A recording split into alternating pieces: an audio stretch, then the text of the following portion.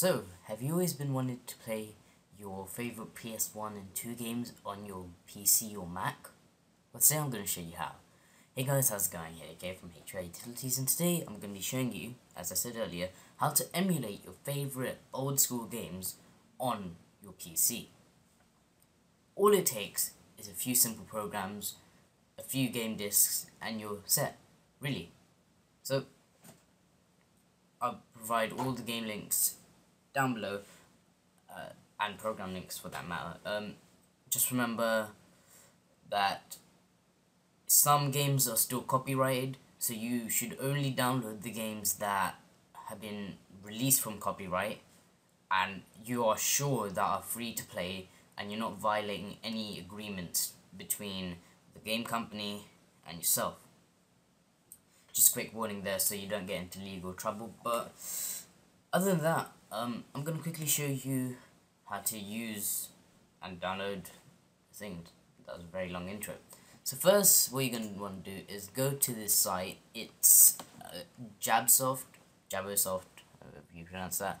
And what you want to download is JNES 1.1.1 for Windows. So just click on that. Then what you want to do is hit download.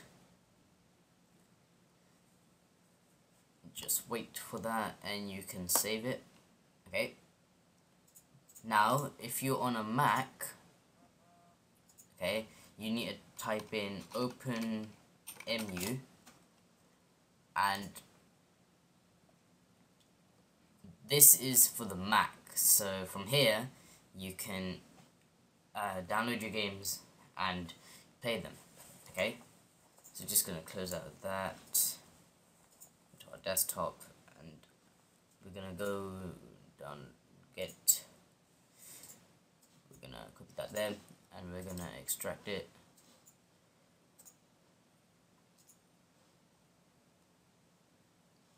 And for some reason it's coming up on my other screen. That's right. Now that's the application JNES. So just don't show the dialog, hit OK. Alright. And now you have the game. So once you found the game that you want to play, you can install it here. So I'm going to quickly go and find the game and then I'll be right back. Okay, so now I've got my game. Just went and downloaded Tetris 2. So what you want to do is just hit open. Then you're going to want to go to wherever you have your file and just hit open there. Okay, so this is completely a recording afterthought. I forgot to turn off the sound for the game, and knowing YouTube, they're probably going to give me a copyright strike for this, so I have to do a voiceover. I'm sorry for that, but as you can see, everything functions as it were to be on a the actual console itself. Now, I did say PS1 and PS2 games at the start. It's kind of Nintendo games, but that's alright. You can emulate Nintendo games here as well. So there it is, guys.